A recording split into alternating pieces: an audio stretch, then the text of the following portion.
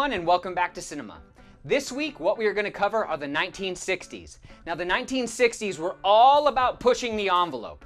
So go to filmsite.org, do your reading on the 1960s, and then I want you to pick 2 films that stood out to you, that were groundbreaking films, and there are a lot of them, and I want you to go into them. Now, some of the selections that I had suggested are, one of them is Dr. Strangelove. Now, Dr. Strangelove is one of the films, one of the first times that Hollywood ever challenged the government and the military structure. And it's making light of one of the most horrific topics at the time, and that was the Cold War that was going on with Russia, and nuclear war. Everyone was panicked and terrified. And so, the director decided, you know what? If the president receives a call that a nuclear explosion has happened and he is at his desk, that's a drama. But if he's on the toilet, now it's a comedy.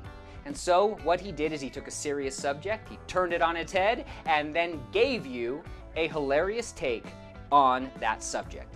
This film also has some of the most iconic performances of all time, and one of the main characters with a cowboy hat riding a nuclear bomb to the end of the world is one of the most iconic images in cinema, period.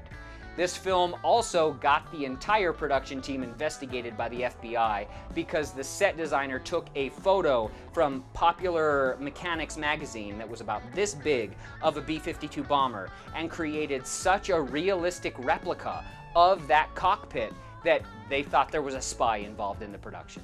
So you can choose to watch that film. Again, we have a lot of legendary filmmakers at this time, and there may be some other films that stand out even more to you. So if that's the case, let me know, talk about it in the discussion board, and I can't wait to see your movie notes. All right, everyone, enjoy, and I'll see you on the other side.